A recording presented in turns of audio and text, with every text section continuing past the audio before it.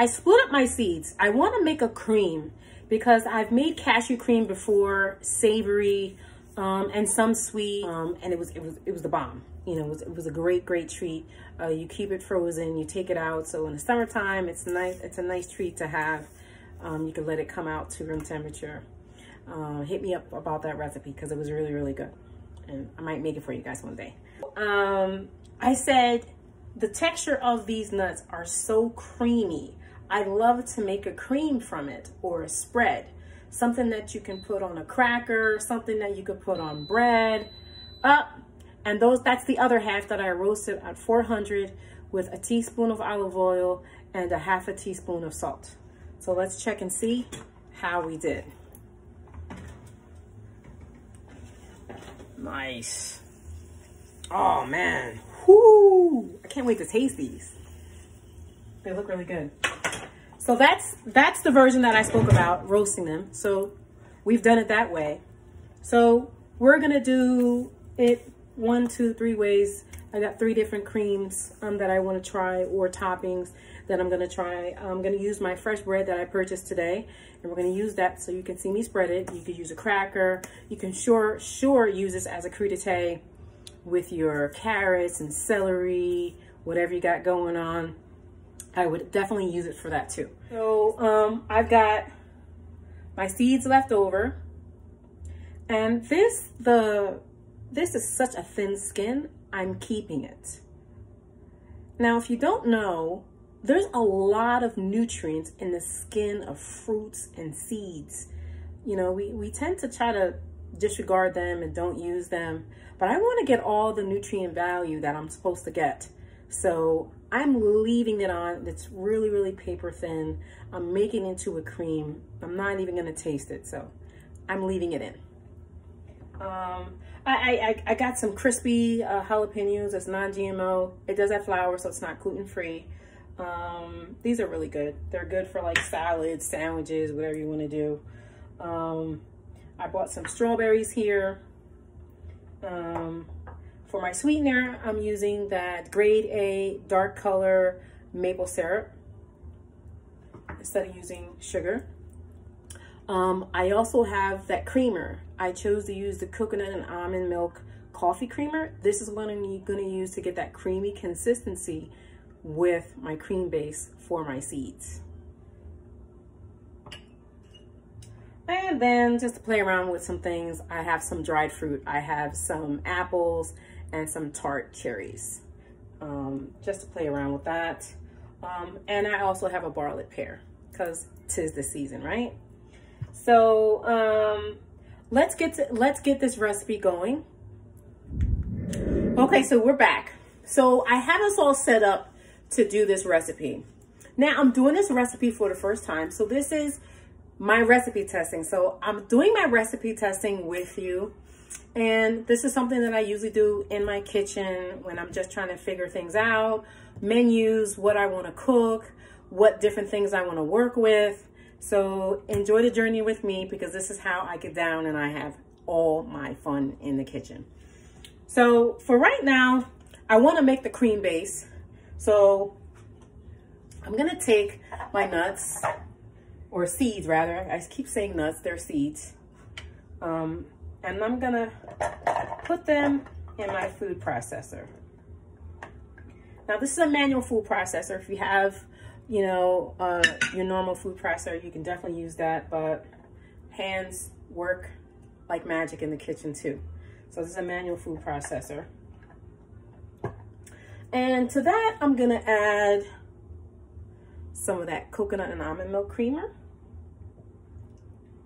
Just a little, because I don't want it to be like liquidy, right? I don't want it to be like a sauce. I want it to be like a creamy texture. And so that's about 2 teaspoons of maple syrup and about a 1/4 cup of the creamer that I used. So that's gonna give it the sweetness, and the creamer is gonna give it that nice creamy texture that I'm looking for.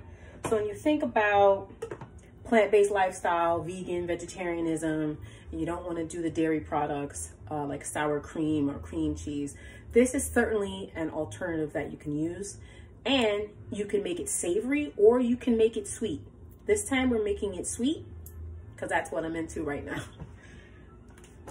So I'm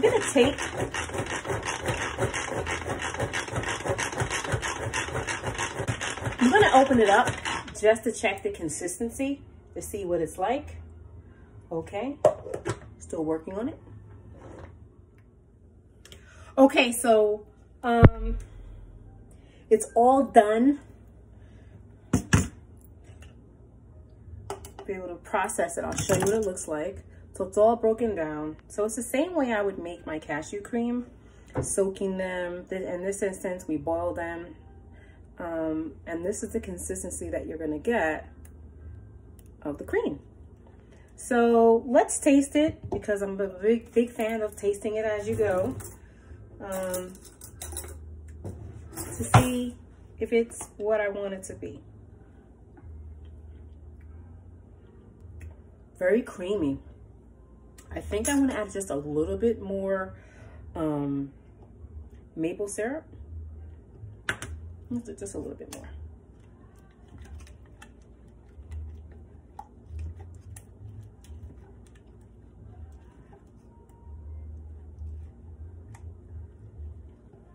Okay, taste it. Boom. There it is. Now, I don't know about you, but I always like a little pinch of salt to give it that balance. Okay, so let's try the different variations. So I have some bowls here so you can see what I'm doing. And basically, I'm just gonna put a little bit of this mixture here. And then I'm gonna put a little bit in this bowl.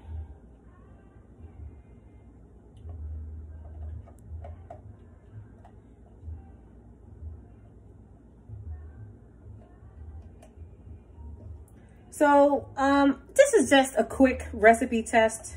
By all means, you can definitely make more of this if you had some more seeds. And speaking of seeds, they're all cooled off now. So let's taste them. See? I like that. This is good.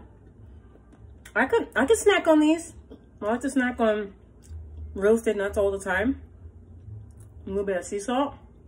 This is good.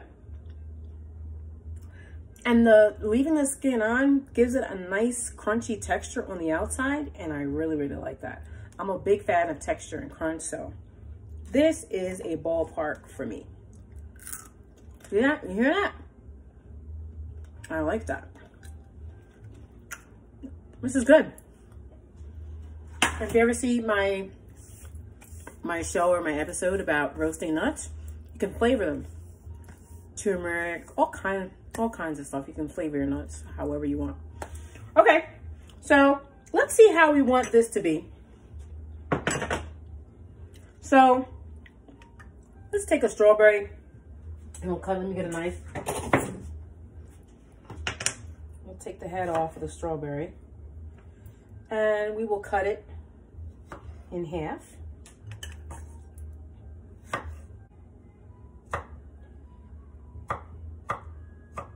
So this is my version of a plant-based strawberries and cream. I like it.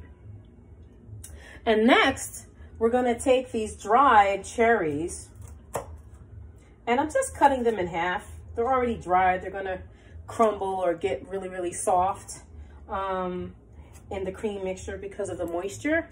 And I also had some leftover dates. And I don't know about you, but I like dates, honey, maple, nuts. You know, it has just a nice flavor. And this will add another depth of flavor that's sweet. That's another sweet component. I'm gonna add that to my tart mixture because the cherries and the apples, that will be really, really nice. So I'm gonna take my tart mixture here. So you can see I have the dried cherries, the sliced apples, and then I have the dates. So I'm just gonna take some of my mixture here. I can find my, gotta edit that out. Okay. So about 3 tablespoons I'm gonna use here.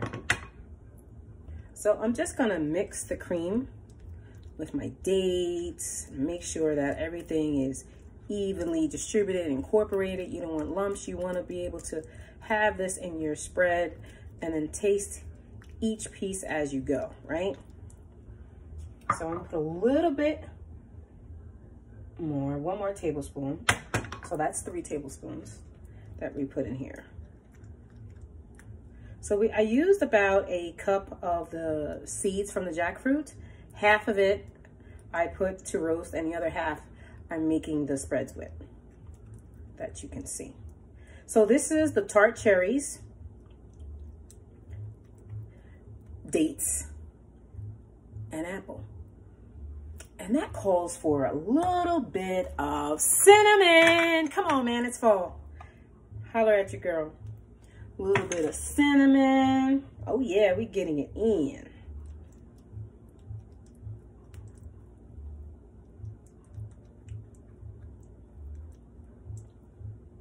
Oh wow, this smells great. So I'll take my other spoon here just to give it a taste. Oh wow, this is really good. You can put this on toast, a topping or stuffing for French toast. OMG, this is the bomb right here. Nutmeg.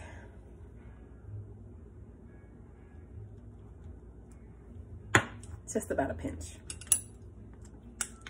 Oh, smell that nutmeg, OMG. Whoo! Love what I do. Prize.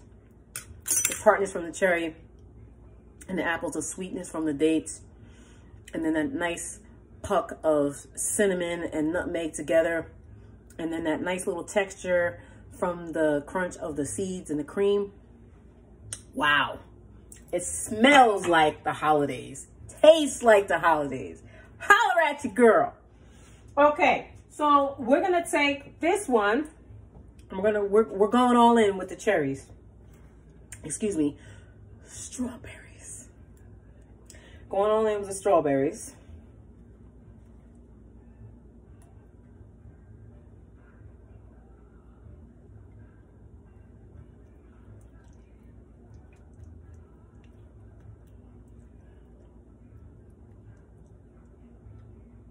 So for the strawberries, I'm just gonna put a little bit of nutmeg. I wanna have a different flavor and taste to the strawberries. I wanna really taste that strawberry.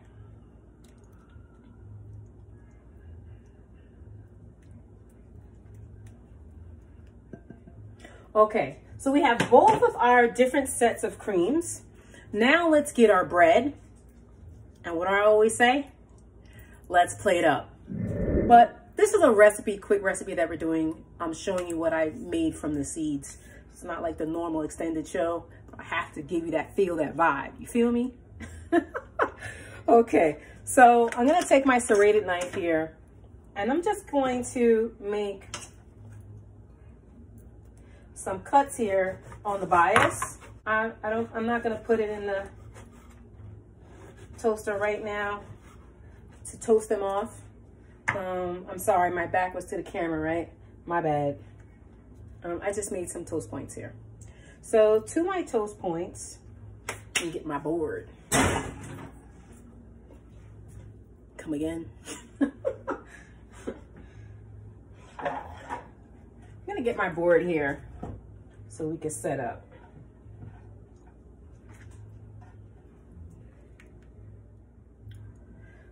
So we've got our spreads. And then the first spread we'll do that tart cherry and sour apple. The next one, we will do the strawberry. Strawberries and cream. That's what I called it. Strawberries and cream. And here's where the fun starts, because now I want to make a savory. So now we have our savory, and now we have some stuff that we can put with our savory. So I'm going to put these crispy jalapenos because I think this will give it a nice crunch. And adding to that, I also have some crispy beets. Instead of using croutons, still gives you that crunchy vibe that it has going on, but it also gives you a vegetable, and it still gives you a crunch, an even crunchier. So I like that. Okay, so next I have tart cherries and sour apple. Remember, I did those little cuts for our strawberries.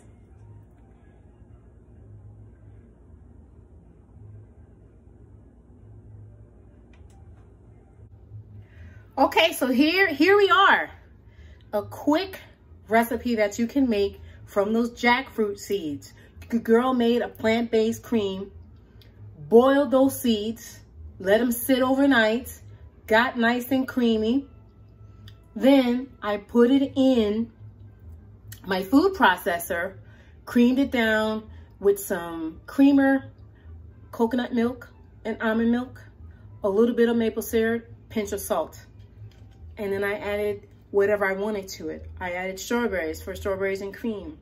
I added some seasonal ingredients, cinnamon and nutmeg, a tart cherry, and a sour apple to make a spread. And I garnished it with some barlett pears. Then we got some crispy things going on. We have our jalapeno crisp. That's gonna give you a nice bite, a nice crispy, and a little bit of heat. I like that. You know, it's a good appetizer to have and a good snack to have, and it's healthy. It hits all the taste buds. It hits all the taste buds. So let's try it out. Jalapeno.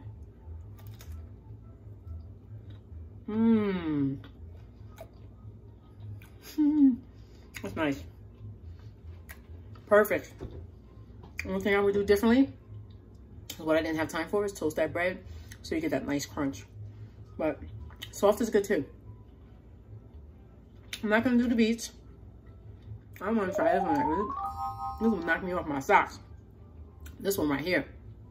This is the tart cherries, sour apple, fig, nutmeg, cinnamon, and barlett pears.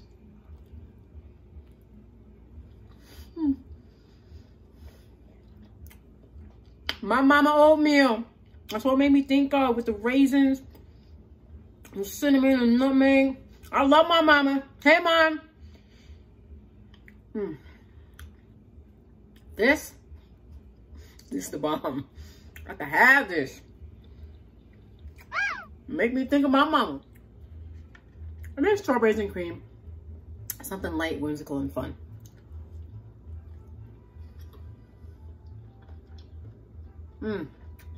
That's nice. When I eat this, I think about dessert, another concept you can have. It's sweet, the strawberries, healthy components, good for you. Jackfruit, the fruit that keeps on giving. Well, this was fun. I enjoyed doing my recipe testing with you. Much love to everybody. Enjoy your day. Keep being healthy, trying and striving to do better every day. We're doing, not trying, right? To live a healthier organic lifestyle. From my humble organic kitchen to yours. This is Organic Chef. Keeping it real, keeping it healthy, keeping it fresh. Have a great day. Stay tuned. Keep checking out for my videos on all my social media. And much love to you. Hey, I'm out.